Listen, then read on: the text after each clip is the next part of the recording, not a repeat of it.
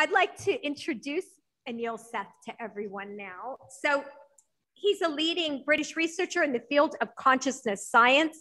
He's a professor of cognitive and computational neuroscience at the University of Sussex, the co-director of the Canadian Institute for Advanced Research Program in Brain, Mind, and Consciousness, and a European Research Council advanced investigator. He's published over 160 academic papers, and he's recognized as a highly cited researcher, placing him in the top 1% of all researchers by field.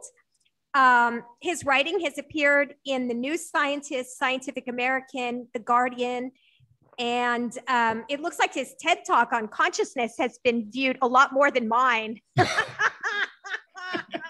Man. Sorry about that. Like 11 million times. That's probably 12 million now.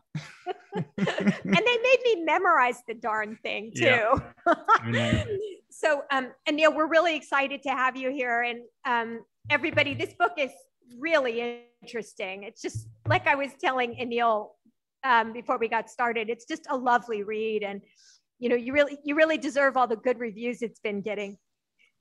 So, well, okay. Well, thank you so much, Susan, for the kind introduction. I echo all those nice things you said about my book, of course, for your book, Artificial You, which I very much enjoyed reading when it came out now a couple of years ago, right? I think it's been around for a little while, but I learned a lot from it, and I thought it was a fantastic treatment of the possible future of AI. And of course, it's Artificial You and Being You. I think we have quite symmetric titles there in our books. Thank you for your kind words. But, I guess I better get the next one out. It's nice to see a room. I can see people in the room as well. And I know there are other people from all over the place, including my friend Neil from LA. Hello, Neil. So I'm just going to get started. And I have about half an hour brief run through some of the themes in the book. Of course, there's more in the book than will be in the talk. And then I believe we'll just have some chance for some open discussion, which I want to make sure we have enough time for, because that's always the fun part. So with that, let me do the Zoom screen sharing dance, the next part of the dance that we all have to do for these things. And now it's just hold your horses. And now you should just be able to see a black screen. If that's what you see, then we're good. Is that right, Susan? Black screen? Yeah, okay, we're good, right. Okay, so I want to begin with a very simple question. And the simple question is, who am I? Susan has, of course, just introduced me, but I mean, who am I? Am I the same person that I was back in the before times, before we were all atomized into our spare rooms? In a sense, I can't be. I mean, it feels like I am, but this last 18 months has been so strange. It's been such a radical disruption of the flow of events and social interactions that it seems that I must have changed too. Now, this picture that's before you now, that actually isn't my office, but I'm inviting you to look around it all the same while I talk. And it does seem that there is a strong continuity, despite the events of the last couple of years, between myself then and myself now. And that continuity is a large part of what being anyone is all about. Now, while I was talking, that image was changing. And I wonder if anybody saw, it's very hard to see. I can just about see the image of people in the background there. If anybody noticed what was changing in that image. It's a classic demonstration of what we call change blindness. Let me show you for a second. It's not my own demonstration. I borrowed it from Mike Cohen. And can I just advance it now? So that's how it began. And that's how it finished. I always find it quite remarkable. So basically almost everything on this image is changing. The roof is changing. The mats on the floor are changing. The bookcase is changing in all sorts of ways. Everything changes. And people usually use examples like this to make the point that change of perception is not the same thing as perception of change.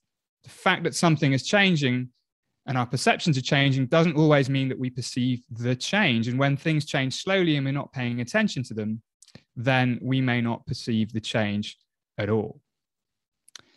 Now, I bring this up today because I think the same phenomenon applies to the experience of being a self, to the experience of being you or being me or being any self. In fact, it applies even more so. And I call this self-change blindness. And I'd like to make the case anyway, that our brains and minds are geared by evolutionary design to perceive ourselves as changing less than we actually do. And the reason for this is that we perceive ourselves in order to control ourselves, in order to regulate our body's interior. The experience of being me or being you is a controlled hallucination that is designed by evolution to keep the body alive. And this is the core claim of the book and of my last few years of thinking about these sorts of things, which is that we perceive the world around us and ourselves within it, with, through, and because of our living bodies. This is the point I'd like to reach at the end of this talk, and maybe we can discuss it afterwards, because especially for an audience who, knowing through Susan's work, is very interested in AI and the possibility of artificial consciousness and artificial selves, we have an interesting set of questions here about the extent to which consciousness and selfhood depends on our nature as living systems on the one hand, or on its ability to recreate or replicate human level intelligence on the other hand. There's an interesting discussion to be had there. But before we get there, in making this claim, which is the central theme of the book, the issue on the table is the issue of consciousness. The challenge of understanding consciousness, of understanding this relationship between a physical material system, such as a brain and a body, and the private, intrinsically subjective, big and beautiful world of conscious experience, and in particular, of the experience of being a self within this larger conscious scene that we always inhabit. And as always, when talking about controversial and difficult things, it's always best to begin with a definition. And my favorite working definition for consciousness comes from the philosopher Thomas Nagel, who said he said an organism has conscious mental states if and only if there is something it is like to be that organism. This is a sort of more formal way of saying that consciousness is simply a matter of any kind of subjective experience whatsoever. There is something it's like to be me, something it's like to be you, something it's like to be a bat, something it's like to be an elephant, but probably nothing it's like to be a table or a chair or an iPhone or a MacBook, at least as they exist right now.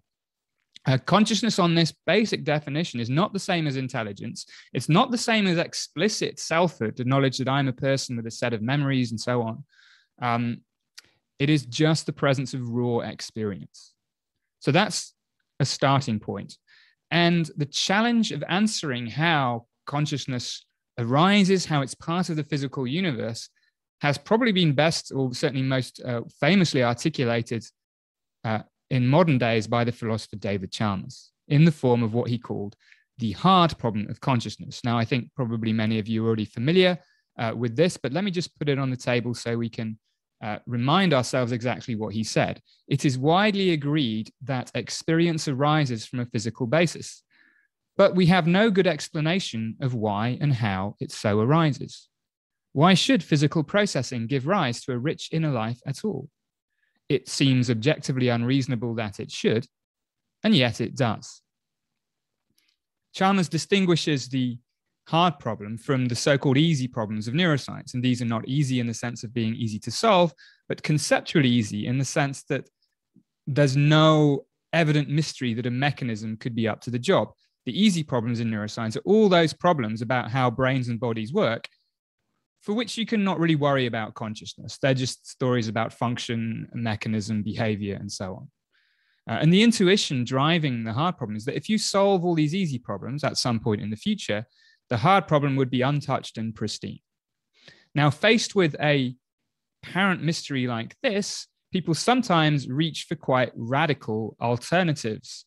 One such radical alternative that's got quite a lot of at least media play right now, and within philosophy too, it's getting some renewed attention, is panpsychism.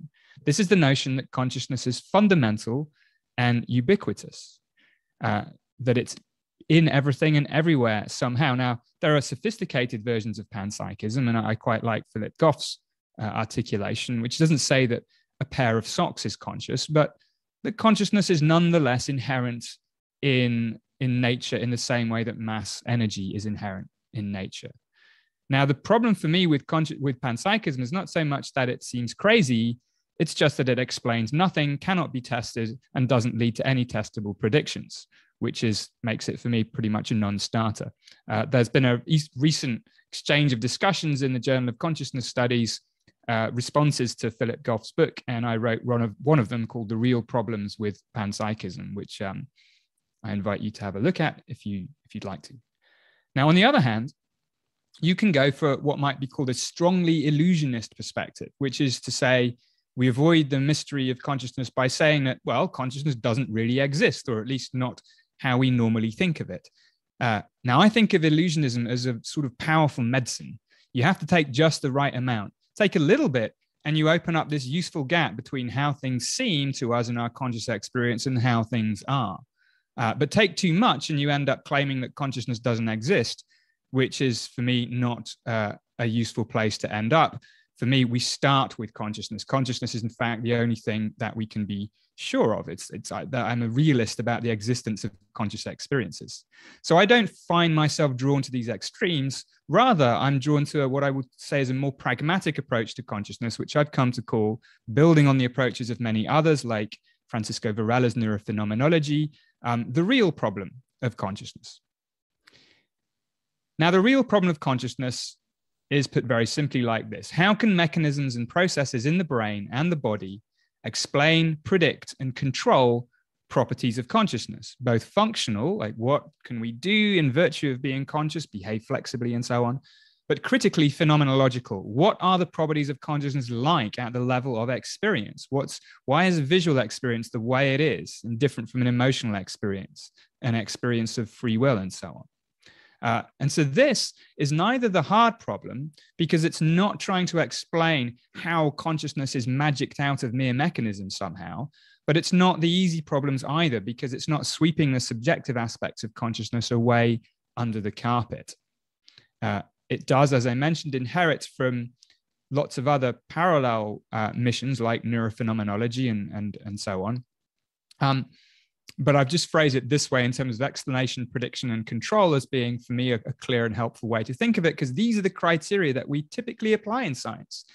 If you can come up with accounts, theories backed by evidence that explain, predict, and control, then basically you've usually done the job that a scientific account of a phenomenon can do. And the optimism, the hope is, at least on my part, that instead this doesn't sideline the hard problem entirely, but instead of trying to solve it directly, we will end up dissolving the hard problem, dissolving, not solving it. Will it succeed, and will the apparent mystery completely evaporate in a puff of metaphysical smoke? Well, you can't really say at this point. My hope is that it will, but I don't want to put the cart before the horse, so to speak. It's a question of getting on with this job and seeing what the hard problem looks like at the end of this long road of trying to explain, predict, and control all these properties. Okay, so that's the perspective overall that I like to take on consciousness science. But and I should also say that there is a useful analogy here that shouldn't be overextended. We can discuss later the extent to which it's valid, which is how life was once thought about. And it wasn't that long ago that people also thought that life could never be understood in terms of physics and chemistry, that there had to be something extra, some élan vital, some spark of life that explained a difference between the living and the non-living.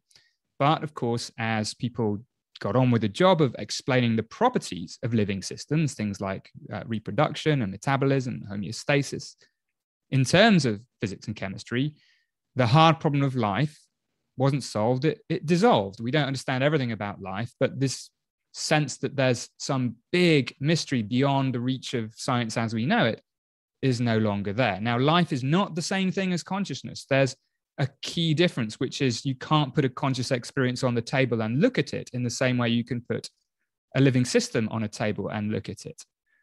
Consciousness is intrinsically private and subjective. But that's primarily an epistemological limitation. It's a problem of how we get the relevant data. I don't think it undermines the the validity of this approach in general. But anyway, I don't want to get too far into the philosophy of science weeds here, and just roll back and say, okay, well, what are these properties of consciousness that we might then explain? And we can cut this cake in various ways, but I like to cut it as follows, that we can think of consciousness along three interrelated dimensions. Very roughly, conscious level, how conscious you are at any given point in time, or a system is, from totally unconscious to some level of consciousness on some sort of scale or multiple scales. Then there's conscious content. When you are conscious, you're conscious of something. All the objects, people, and places that might populate your conscious experience right here and right now.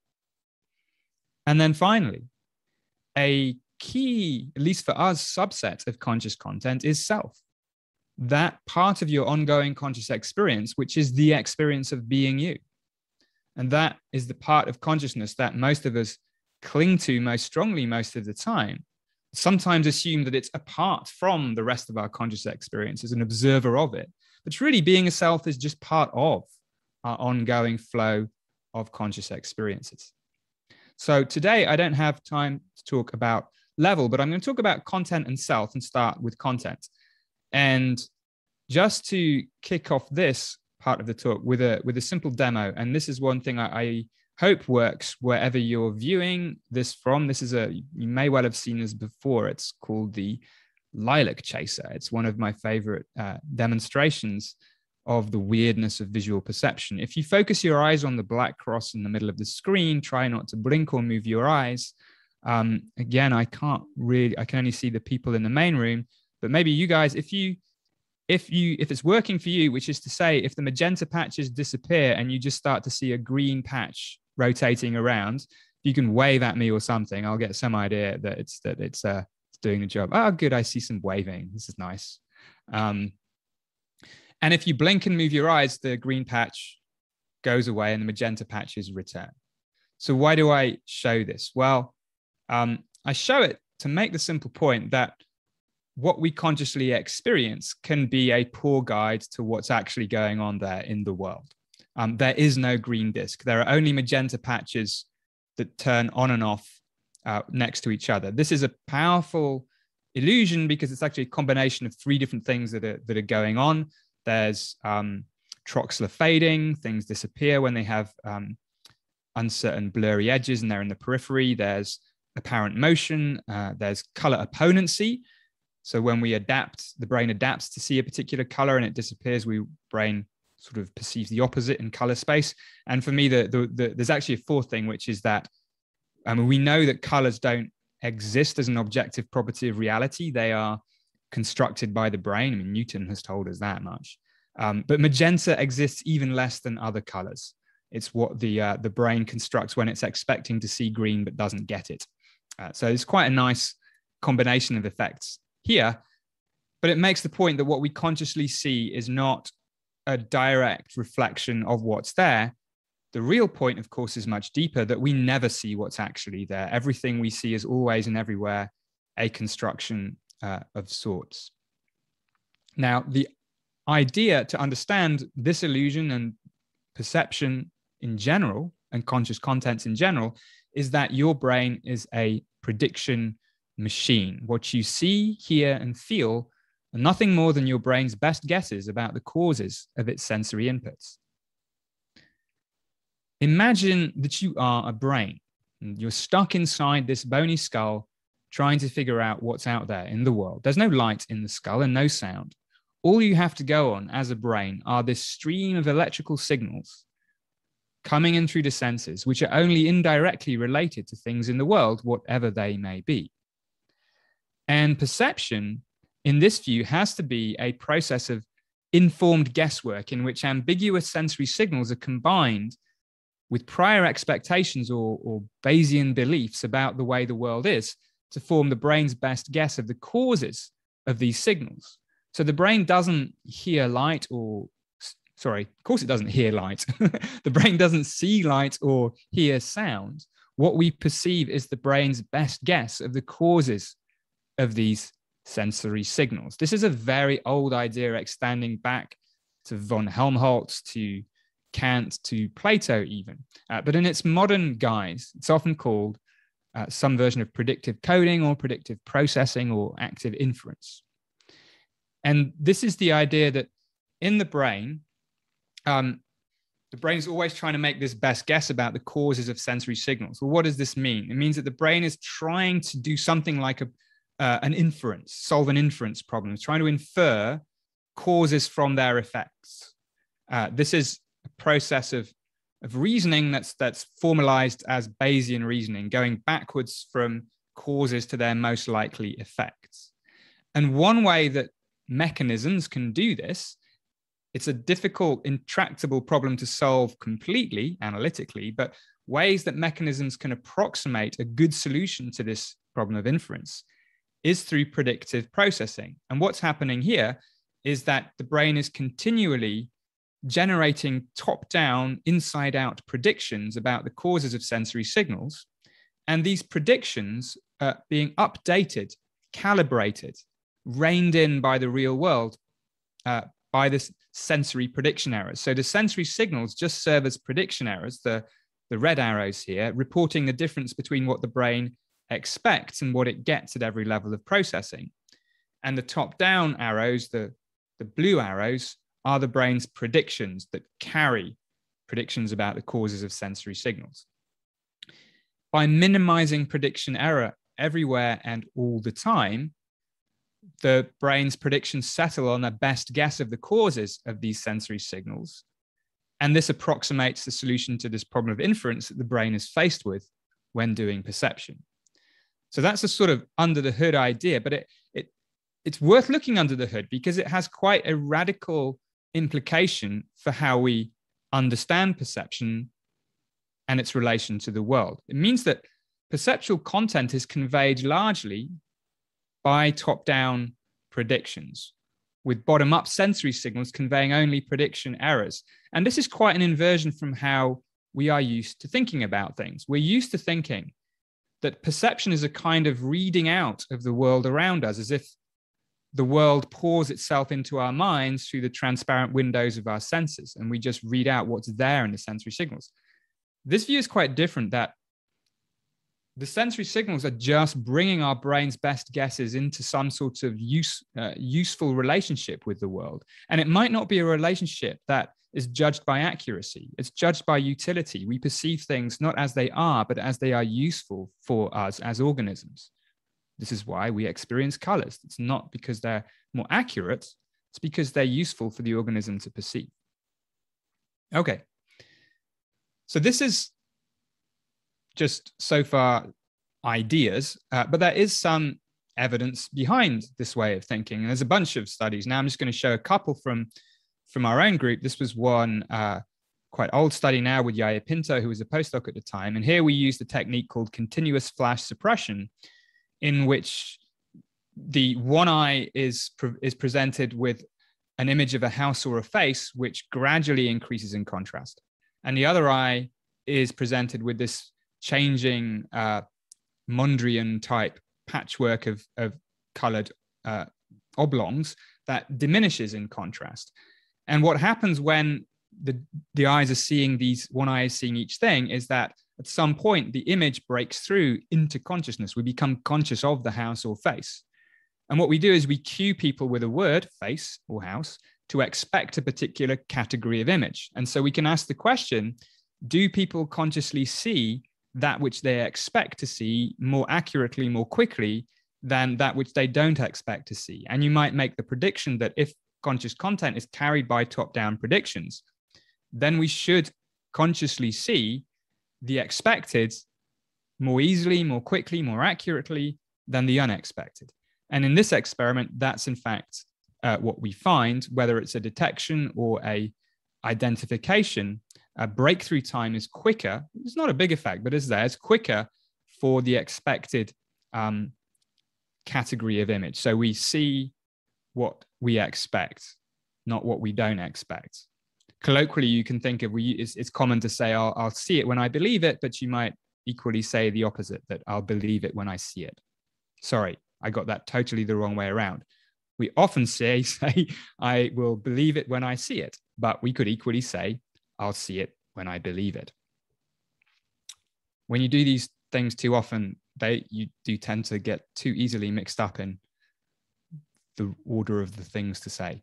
Anyway, so that's one piece of evidence. There's a whole load of other stuff that I won't bore you with today that backs up this general idea. But of course, it's a really exciting and evolving area. In fact, one thing we're working on in the lab at the moment are cases where one might expect predictions to be carried by bottom-up connections rather than top-down connections. In fact, and we're working here now with hybrid machine learning models in which we have predictions flowing in both directions, but they flow at different timescales, and they represent, in our view, different kinds of perceptual experience. So there's a lot of interesting directions this can go. One direction it can go is to ask the question, well, what would happen if our perceptual predictions are too strong and overwhelm the sensory data in some way? And we all are familiar with some everyday examples of this. There are phenomena like pareidolia, which is seeing patterns in things. We can see faces in clouds. We can see faces in the arrangement of windows on a church or in a bathtub or wherever. Faces are very salient stimuli for us. So the brain's predictions that faces are the causes of sensory stimuli are fairly strong. We took this one step further in the lab. This is a study you might have seen or before. It's something that was based on the Google Deep Dream architecture. We called it a hallucination machine. So what we did was we took one of these classic deep networks that's very good at classifying the objects that are present in images. And you can actually run it backwards, and you can fix an object category and then update the image until the network settles into a stable state. So what we did was we took that algorithm, which is the Google Deep Dream algorithm, and we applied it frame by frame to a panoramic video taken at Sussex campus a few years ago. And we replayed this video, or rather we used this video so it could be watched through a head-mounted display, a typical sort of VR or AR headset. And it's hard to really get the experience without the headset. But this is from the footage from somebody wearing it and looking around Sussex campus. And what you can see is it's really quite trippy. There are dogs. They're not just photoshopped onto the image. They are organically emerging from the image in all sorts of interesting ways. Now, this is not really like in my experience, it's not really like an LSD experience, but it bears some, it's evocative of some altered perceptual experiences. And the exciting thing that we're doing with this stuff now is this was the start. So we can sort of change the way we're altering the images to simulate in quite a lot of granularity different kinds of hallucinatory experience. So right now we're looking at, for instance, trying to capture the phenomenological differences between psychedelic hallucinations and hallucinations that people develop in dementia and psychosis.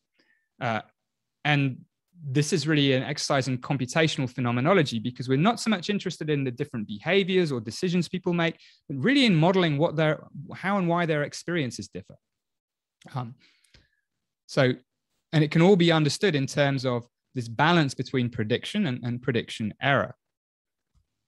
So in these examples of pareidolia and the hallucination machine, we can think of hallucination as a kind of uncontrolled perception. And then by the same token, that's what, for me, mandates this idea of perception as a kind of controlled hallucination. It doesn't mean that perception is arbitrary. The control is just as important as the hallucination. Perception is tied to the world in useful ways. It also doesn't mean that the mind makes up reality in some way. It's not an idealistic thing. It just means that the way we experience things in the world is always a construction. Things in the world exist. And the more radical claim here is it doesn't just apply to faces and dogs and so on, but to everything, all the contents of our experience, even the structural contents like the passing of time, the visual appearance of objecthood that things have, the sense of reality, the aspect of our phenomenology that things seem real, that is itself part of a prediction, just as change is part of a prediction. Change should be on this slide too. So this is the challenge. Everything is a kind of prediction. The challenge is to find out what kind of prediction it is that explains that phenomenology. Okay. So in the last part of the talk, and that just go on for 10 more minutes, I think maximum, is the self. So at the beginning, I said we started with the self, and there is an intuition. Maybe we don't all have this now, but maybe a straw man or a straw self intuition that the self is the thing that does the perceiving, that there's a world which provides sensory data or data that is received through our senses. The self receives this data, reads it out to form perceptions of that world. The self is this entity and unique identity perched inside your skull that's doing the perceiving, watching the inner movie. But the self is not like that. The self is part of the movie, part of experience. Both self and world are kinds of controlled hallucinations. But the experience of being a self is a very special and distinctive part of perception. And the challenge is to understand and explain how and why. The first step in this is to recognize that the experience of being a self is not just one thing.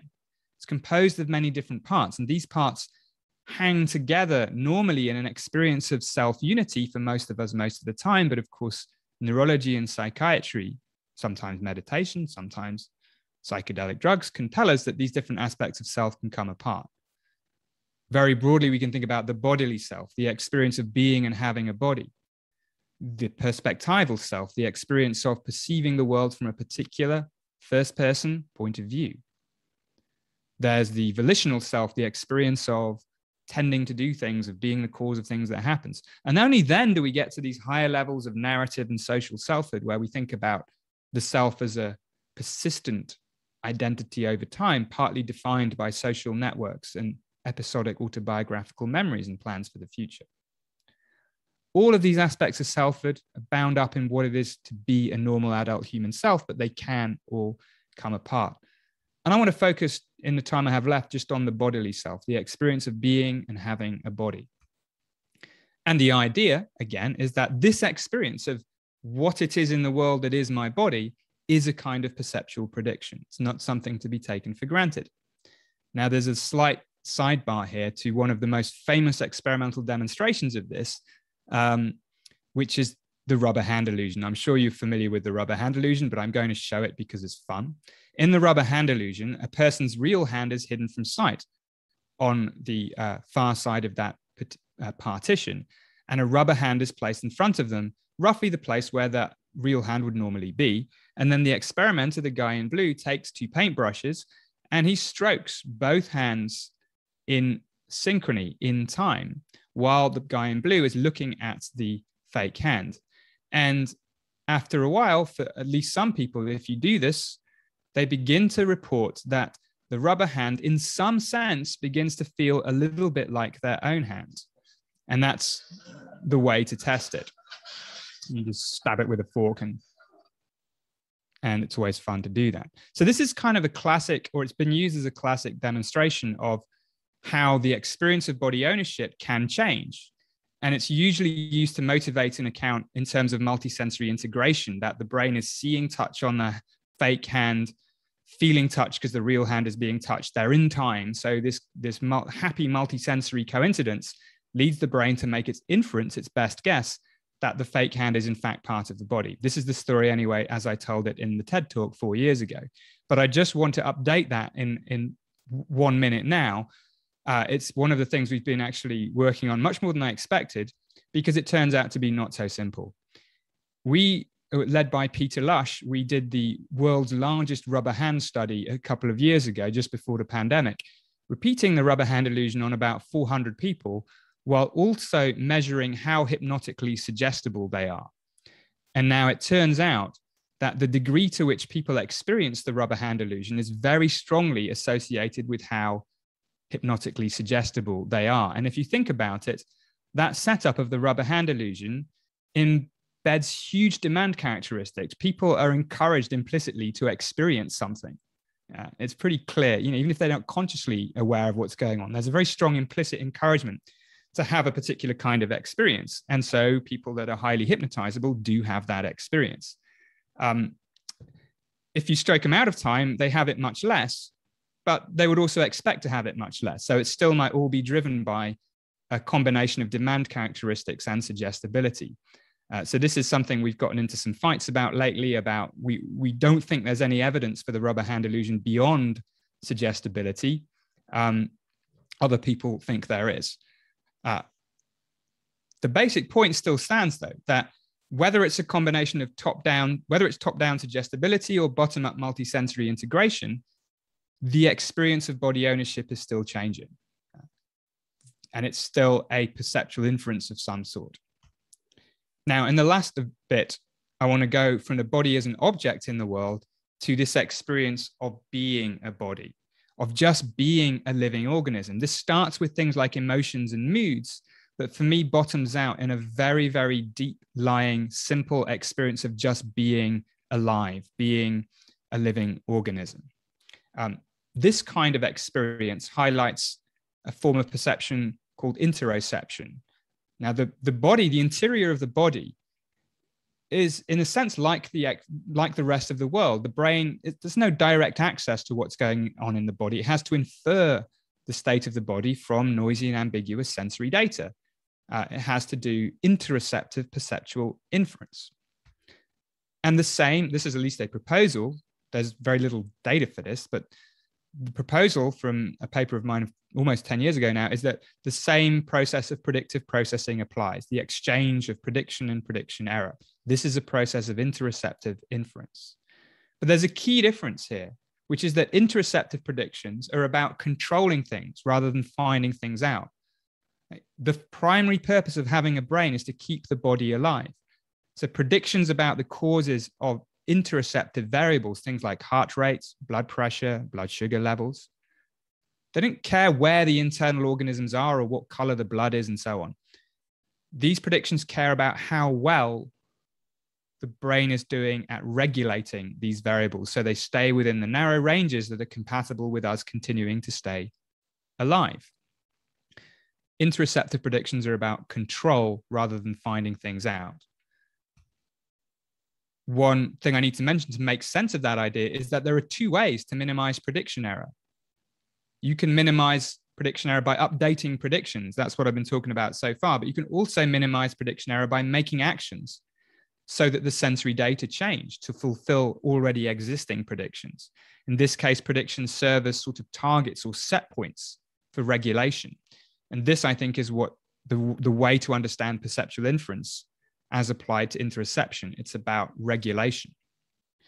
And this difference, I think, helps us understand why visual experiences, let's say, are different from emotional experiences. Visual predictions underpin visual perceptual experience. The brain is making now predictions about where things are in space, how things might change as we move around them. So that's what we experience, objects with properties and spaces between them. But interoceptive predictions underpin embodied experience of how things are going. How is it going for the agent? And that's what we experience in terms of interoceptive perceptual content. Basically, emotions, moods, how well things are going. Are things going well or badly for us? Likely to go good or bad in the future? So there's a nice mapping between type of prediction and type of experience here. Now, there's many deep links one can make here. One of them is to cybernetics. Back in the 1950s, 40s, up to the 70s, Ross Ashby here, the British pioneer of cybernetics, made the point that every good regulator of a system must be a model of that system. To effectively regulate something like physiology of the body, you have to have a predictive model of how the internal physiology of the body will respond to potential challenges. And then ultimately, I think we can go back to where this talk started and this idea of self-change blindness. A consequence of predictions being geared towards regulation and control is that the brain might have priors, expectations that the body will remain stable, because that becomes a self-fulfilling prediction that actually instantiates the regulation, not just passively reflecting how well regulation is going. So we might experience ourselves as more continuous than we actually are, because that is part and parcel of the whole process by which predictive models attain stability. So we can be subjectively blind to the changing self, both because the self is relatively stable, but also because it makes sense to perceive ourselves as stable, even though we do change, to ensure this aspect of regulation, both at low physiological levels, but also at higher levels of psychological identity. Okay, now I'm almost done. And I want to just draw a few broader messages from all this. The first is that in this view, consciousness, our conscious experiences, are closely, intimately tied to our nature as living creatures, because these predictive mechanisms that undergird all our conscious experiences have their origin and their moment-to-moment operation always in light of the fundamental imperative to stay alive. That's what these predictive models are for. And the predictions that are made by these models are always have an inflection about how they're relevant to our prospects of staying alive. That was a very clumsy way of returning to the first thing I said, which is that we perceive the world around us and the self within it with, through, and because of our living bodies. Now I have to have the customary pop at Descartes at this point, because Descartes said at one point that our nature's living systems probably had nothing to do with conscious experiences as he thought of them, as tied to rationality and so on.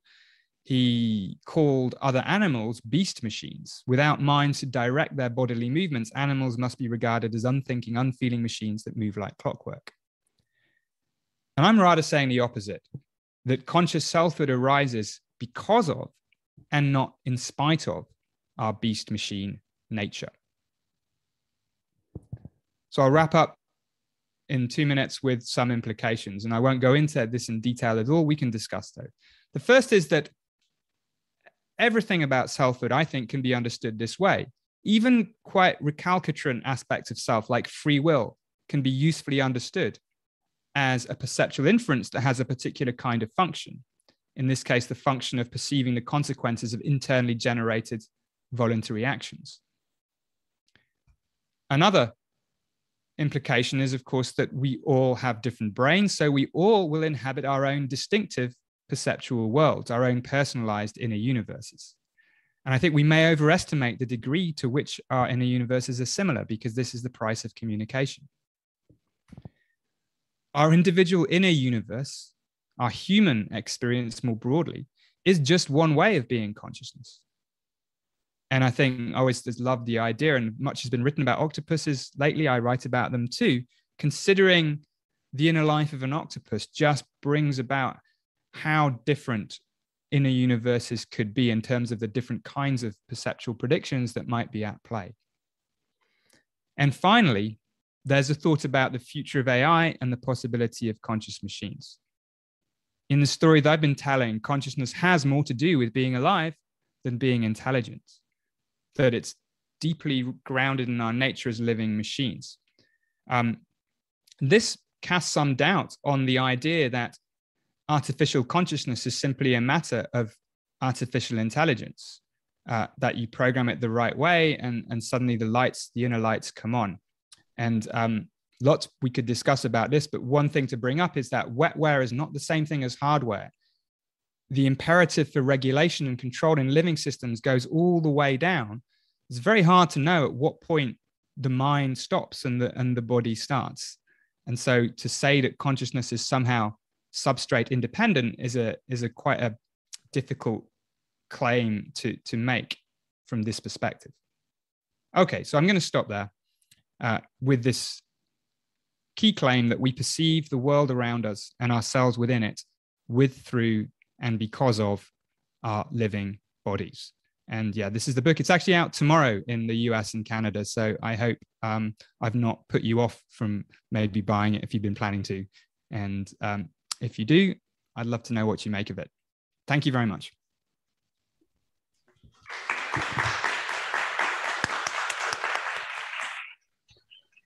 Thank you so much. Is it muted? I can hear you. Oh, good. Yeah. Okay. Yeah. So what I thought we'd do is for those of you in the audience who are remote, could you put your questions in the chat? And I'm going to try to unmute you when your question comes up. And then the audience, you get to raise your hands. And we're going to start with a member of the audience who I think is also in London, David Wood. Thanks, Anil. That's a super talk. I have to hurry up and finish reading Steven Pinker and Andrew Yang, so I've got room for your book as well. You started off by being quite modest. You said it wasn't clear to you whether what you were proposing would actually dissolve the hard problem. So how much time do you think it might take before we can say for one way or the other whether this approach has been sufficient? Should it become clear in a year or two, or will we still be discussing this in 3 decades' time? Oh, this is a really, it's, you know, of course, predictions are difficult when they're about the future. There's such a psychological desire to think that we'll get to the other side of this big problem within my lifetime, our general lifetime, and so on. I think humility is the right thing, because I think what it will take is us looking at the problem in a different way. That the outcome of this trajectory is not going to be that we will suddenly see, this is the solution. It's just that we'll understand consciousness to be continuous with nature in a way that hasn't been apparent so far. When will this happen? Here, I can only think about what has happened. And it's often tempting for people to say like, oh, we understand nothing about the brain basis of consciousness. It's still a complete mystery. And I always get frustrated when people say this, because a lot has been discovered. I think looking back at the last 20 years, an awful lot is known now about consciousness than was then. And that's completely compatible with the continuing disagreement about the existence of this big mystery. We've gone from collecting data about empirical correlations to now having a number of competing theories, and we're figuring out how do we disambiguate between these theories. I really think there has been progress. Optimistically, I think another 20 years, if we make the same amount of progress again, I don't think it will be like this eureka moment where it's suddenly like, okay, it's fine, done. But I do think our perspective on consciousness will have changed substantively in another 20 years. Beyond that, it's almost impossible to say. I have no idea what tools will be available, what concepts people will have, and so on. Thanks. Okay, let me take a question from the room. Elon.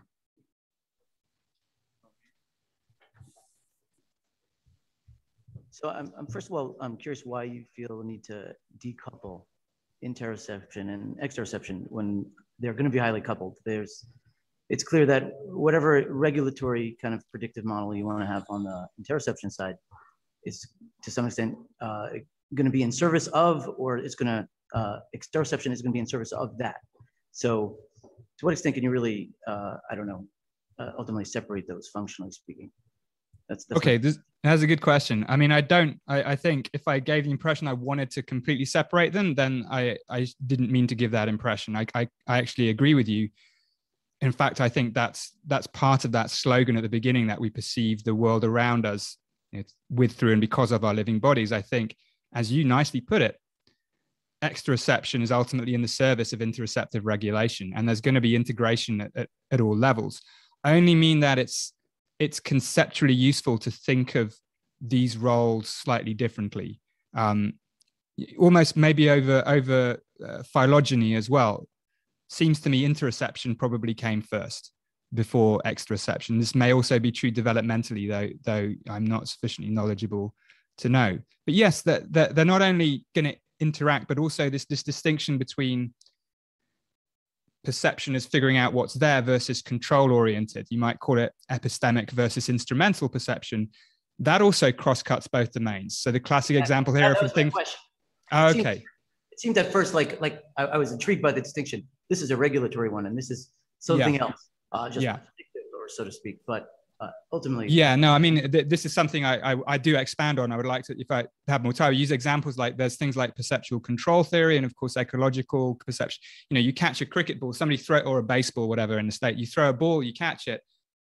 Arguably, what you're perceiving is catchability. Your brain is working to regulate a exteroceptive perceptual variable now, the tangent of the angle of the ball to the horizon.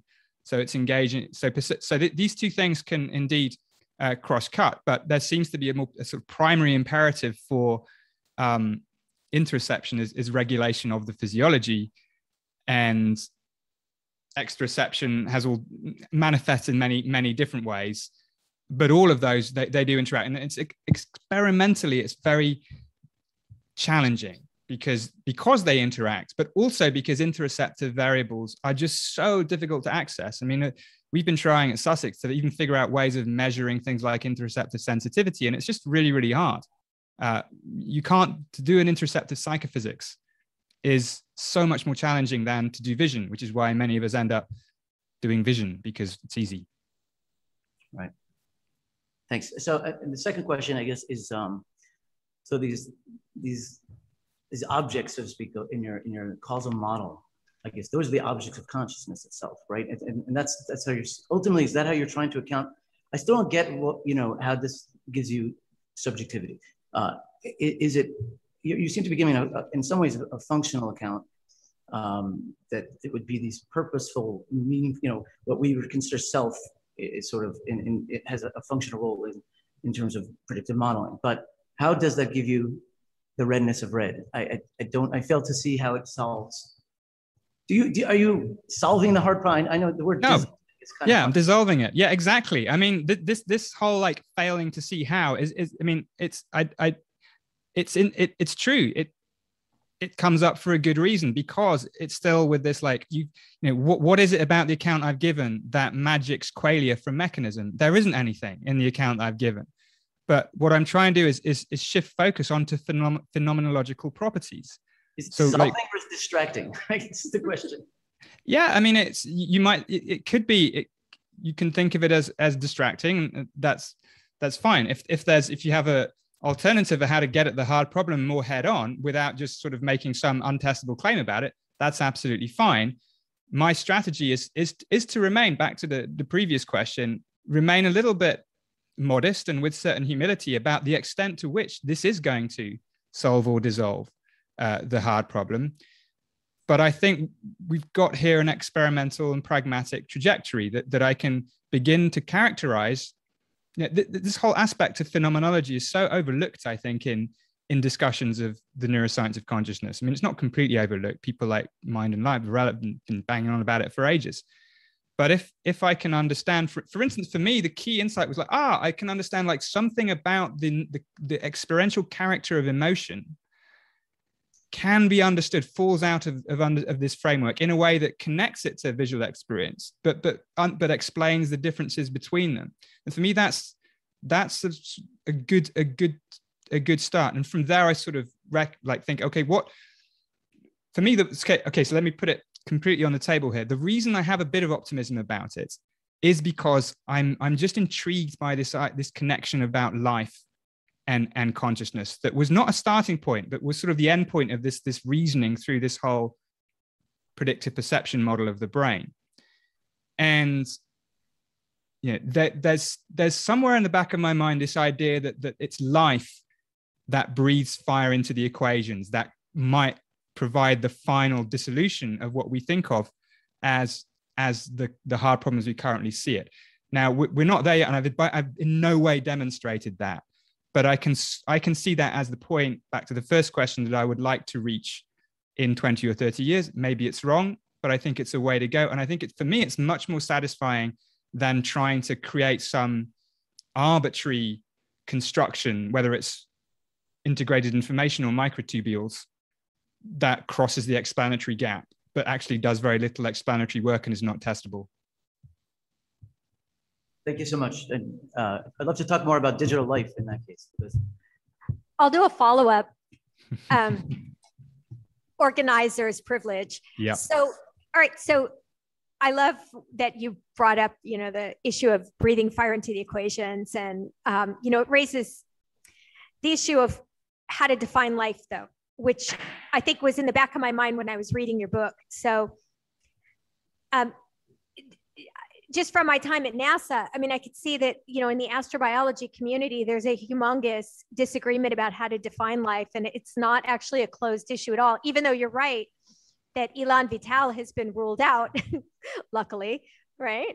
Right. But, we still haven't ruled out all sorts of different theories about the nature of life. And there's a massive epistemological problem in the theory of life community about how we can even look for life that's not like life on Earth. Anyway, the upshot of that is that if you look at, say, NASA's definition of life, right, like posted at the NASA Astrobiological Institute website, it's the definition that a lot of astrobiology researchers are deferring to. Mm-hmm. And, you know, it just is like a self-sustaining chemical process capable of Darwinian evolution. And A-lifers will tell you that, you know, they can create artificial systems that satisfy that. And so I'm totally sympathetic with the book's claims about biological systems having something special that we can kind of get a better picture about consciousness from. Mm-hmm. But then I don't think deferring to the theory of life work helps you with that. It's almost as if the additional step is that you need to take a stand on what life is, I'm afraid. Yeah, this is an excellent point. What of a course, mess, thank you. Textbook. But I mean, I'm totally on your team. In fact, I would have said, hey, why don't you just step up to the plate and call yourself a biological naturalist? Well, I was going to say, yes, exactly. I mean, you've again picked on my tendency to just sort of shy away from the more dramatic claims, which I still do that. So I think it is worth just laying out those distinctions. So biological naturalism, I guess for everybody else, is, as I understand it, is this position that consciousness is an exclusive property of living systems. Like only living systems can be conscious. There's also a related position of biopsychism, which is that all living things are conscious somehow. And I'm certainly not asserting a biopsychist position, and I'm agnostic about a biological naturalist position. What I am willing to step up to the plate and saying is we cannot understand, maybe it's an epistemological biological naturalist or something. I think we can only understand human consciousness in light of understanding our nature as living machines. Now, this is not as strong a statement as biological naturalism. That's true. Why not? Well, because I don't understand enough myself yet about this, how and why life might fulfill the role that I'm hoping that it will. And you're also right that it brings up tricky issues about defining life. And yeah, the one on NASA, that's interesting. I tend to get drawn to the more sort of autopoiesis ideas of life, which emphasize for me this regulation process that goes all the way down and self-generates the components that constitute the self-regulating system. And it's therefore not something, and you can simulate these things for sure. So, you can artificial life I used to do artificial life. Yeah, you can simulate whatever, but the fact you can simulate something is not the same as instantiating that thing. So I'm very unmoved by the ability of people to simulate things as to rendering a perspective on claims about sufficiency. Thank you. Emanuela, in the chat, I said I unmuted you. You ready for Thank you question? for a beautiful lecture, dear Anil. Yeah, hello. I have a question about time.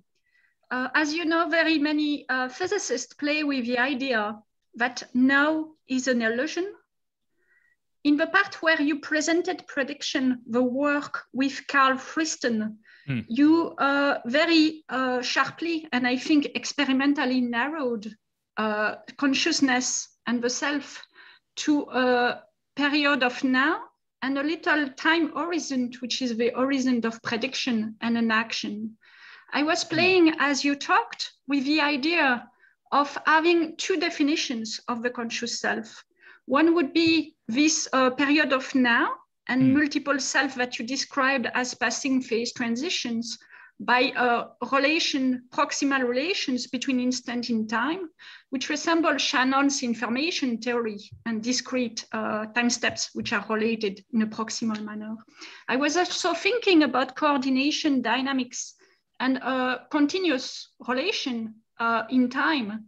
And I was trying to ask if you could conceptualize the self as the total sum experience from when you are born to now or when you are dead, and the self being this entire spatio-temporal construct where the embedding of a time dimension is completely explained in the total sum experience, not narrowing it to an instant of now, but enlarging it to the whole phenomenological experience of a life.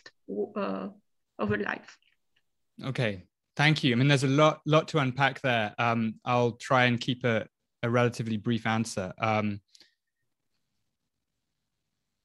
There is something, and this, for me, it goes back to points actually made by, I first remember reading about by Nick Humphrey about consciousness. The conscious scene marks out the present, distinguishes it from the past and the remembered past and the imagined future. But of course, it's not an instantaneous present. And there's been huge work in phenomenology thinking about, well, what is the present moment in our experience? It always projects a little bit into the future, and it always extends a little bit into the past. There's this notions of protension and retention that are key to the phenomenology of the passing of time. And that applies to the sort of the experience as it unfolds in the experienced now. But then there are also wider horizons of time, as you point out. And we as humans, we have our experience. So I think our exteroceptive experience is more constrained by this slightly extended present. But our self-related experience does instantiate over many different timescales. I mean, what it is to be me is partly defined by my episodic memories that don't extend right back to my birth, although that those whatever happened then shaped who I am. But this explicit experience of selfhood is shaped by memories and imagined futures. So I completely with you that as the self gets more abstract, it also generalizes further over time horizons too. And we can see this in human development as well, as time is relatively narrow for infants and broadens out during development. You just mentioned a couple other things, like the view I'm putting is close to sort of stuff with Mark Soames and Cal Friston, but there are also differences, especially with Mark Soames. And then the sorts of mathematics one might use to model these things, I think that's a very much open question. You referenced Shannon and versus coordination dynamics, Scott Kelso, and so on.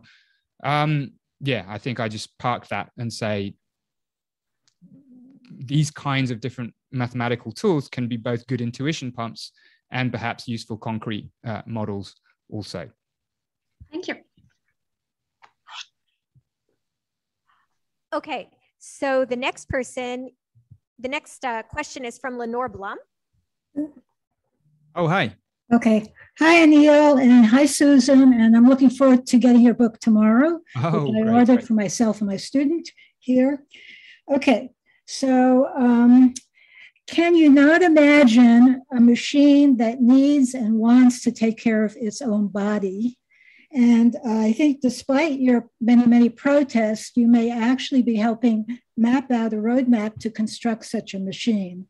And I know you protest this all the time, and you almost go to the limit, but you may be going, you may actually be mapping such a map out. Okay? Yep. Yeah. You don't fine. take yes. responsibility for that. Well, yeah. I mean, so just for the rest of the audience, this is sort of there is, of course, and Susan will notice as well. I mean, there's portions of various communities across neuroscience, AI, and whatever computer science that have the objective, like, let's try to build a conscious machine. Let's just try to build something that has experiences. And as Lenore knows, I tend to say, let's not do that. Let's not try to build conscious machines. A, we don't know how, but B, we also don't. So we don't know what it would take, but we also don't know what it wouldn't take, because there's just uncertainty about whether consciousness is substrate independent, so on and so on.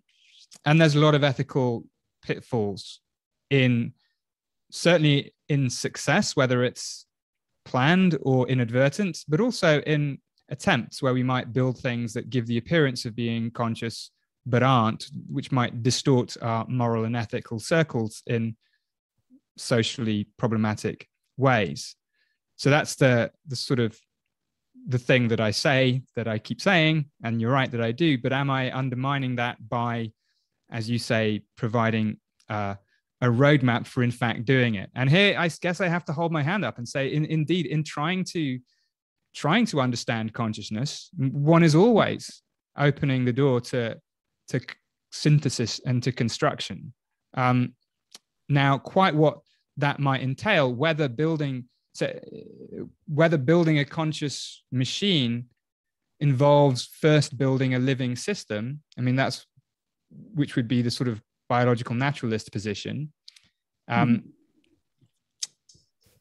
is to my mind still a little unclear. In the book, I sort of go through this thought experiment of building a silicon beast machine, a machine that indeed has wants, desires, needs, engages in self-regulation, and so on. And ask the question, is this silicon beast machine going to be conscious? And here's where we get back to this thing about what breathes fire into the equations. And unless the imperative for self-regulation goes all the way down in a sort of autopoietic sense, my intuition is that it doesn't, and that you'd still just have a simulation, an embodied simulation of a conscious system rather than an actually conscious system. But that is not a guarantee. So yeah, I think this, but this is frankly why. So I'm not arguing against the attempt to understand consciousness. I'm more just trying to argue against this, like, oh shit, let's do it because it's cool attitude, which is just not a good way to go about developing potentially ethically catastrophic technologies. We have to understand, because it's centrally important to our human survival nature to understand consciousness. We're not going to stop understanding, but we should do it in an informed way and recognize the ethical and moral consequences of that understanding. I totally agree with you, don't get me wrong, actually, I'm interested in constructing a conscious machine. Actually, I'm not against that. And I think that raises lots of questions that we have to think about. But to protest that it's not possible when you're actually doing all the research that may lead up to that, I find a little bit ingenuous. Okay, but I said we'd think it out privately. Yeah, well, I'm sure we will. And do this with you. Yes. Yeah, no, there's lots to discuss there for sure. Yeah. Okay, but thank you so much. Thank you. Okay, Neil Leach is next. Neil, I just asked you to unmute. I am unmuted. Yeah, I think I am. Thanks, Anil. Fantastic lecture as always, and I have got a copy of your book arriving tomorrow, I hope. As you know, I'm interested very much in trying to rethink the question of creativity beyond the Maggie Bonan paradigm. And one of the kind of interesting kind of questions is to what extent creativity involves consciousness.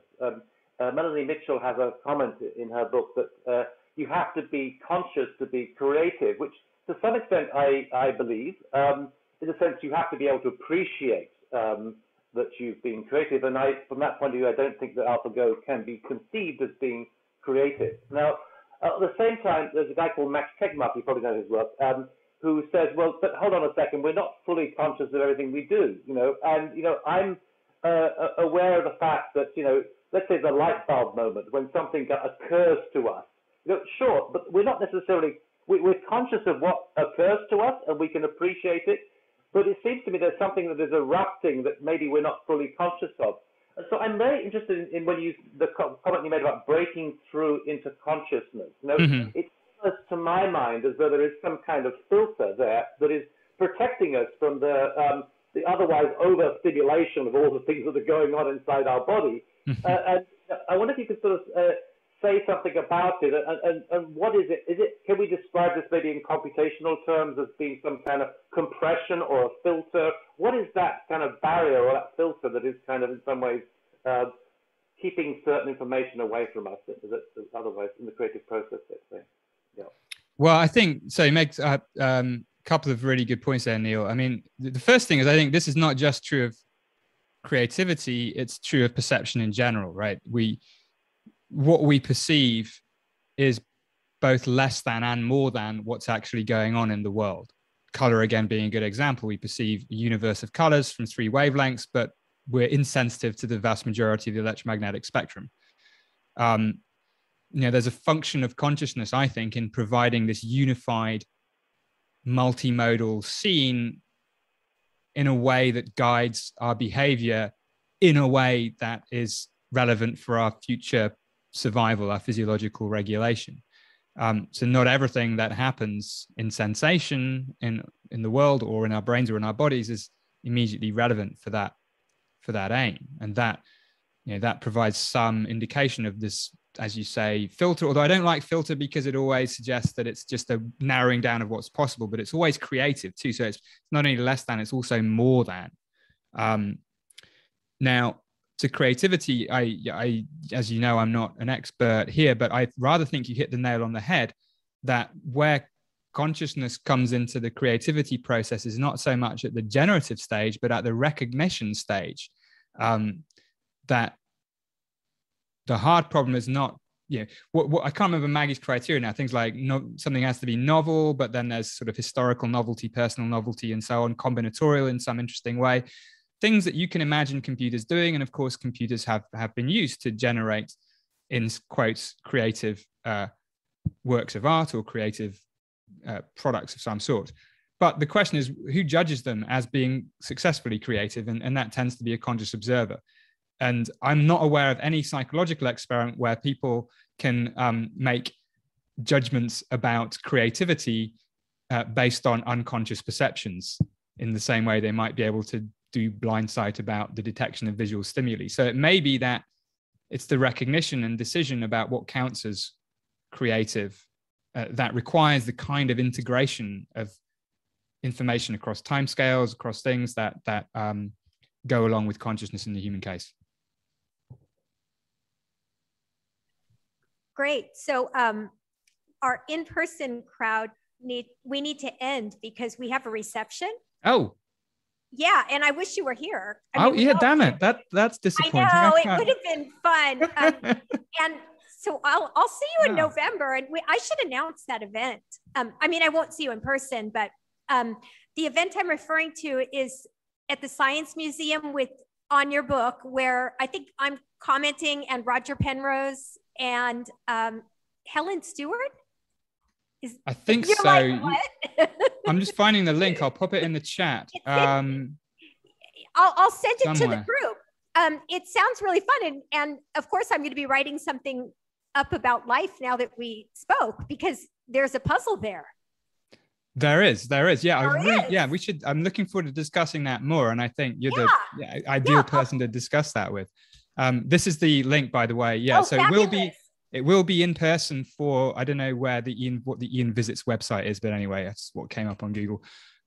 It will be in person in the Science Museum for those who are in London, but it will also be like this event. It will be hybrid too, and Susan will be zooming in, and we'll make sure to have a reception after that too, to which you won't be able to come, Susan. I hope that's okay. Oh man. This is depressing. Okay, well, thank you for speaking to our group. We really appreciate it. And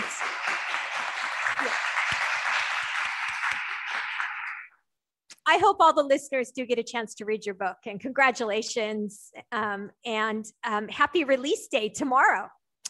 Thank you very much. Thanks, Susan. It's really nice to see you, and very grateful for the invitation to talk about it. And yeah, thanks for everything, and see you soon. And goodbye, everybody else. See you soon. Bye. Bye-bye.